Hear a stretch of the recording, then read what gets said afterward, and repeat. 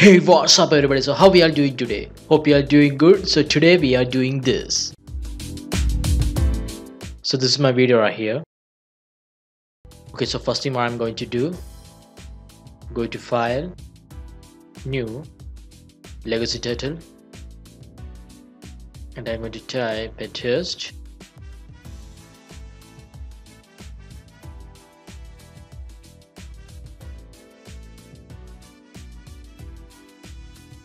And I'm going to drag this test layer over here. So now what I'm going to do, go to your test, click it, and go to effect controls right here and set a keyframe for opacity. Go to 1 frame and change to 0,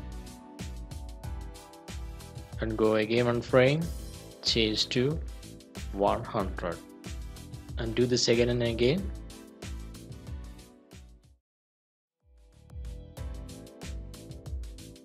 So if you play, it will look like this. And also if you want, you can adjust the keyframe, like instead of 1 frame, go 2 frames and put a keyframe right here.